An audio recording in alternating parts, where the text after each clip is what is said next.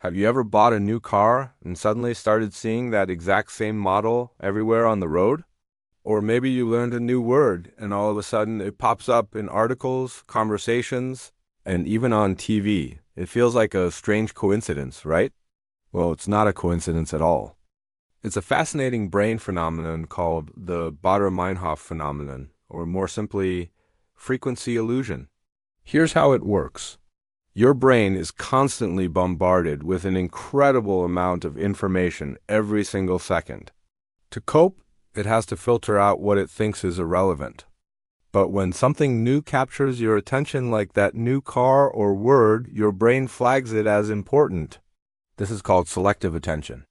Your mind essentially says, hey, this is relevant now. Let's keep an eye out for it. Then the second part kicks in, confirmation bias. Every time you see that car or hear that word again, your brain goes, see, I told you it was everywhere.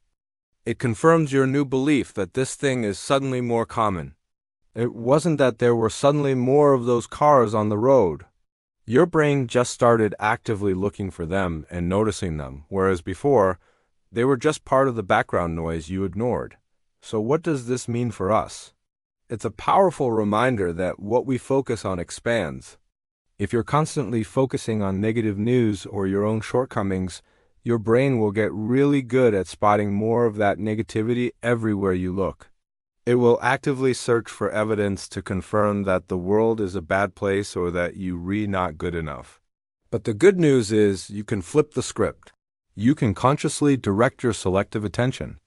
Start actively looking for opportunities, for kindness, for things you're grateful for. Make a point to notice small wins, beautiful moments, or positive interactions. At first, it might feel like you're forcing it.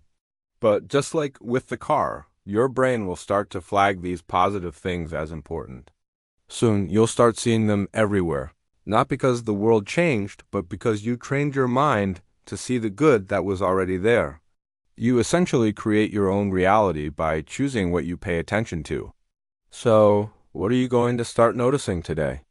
Thanks for watching, and if you found this interesting, don't forget to like and subscribe for more content about how your mind works.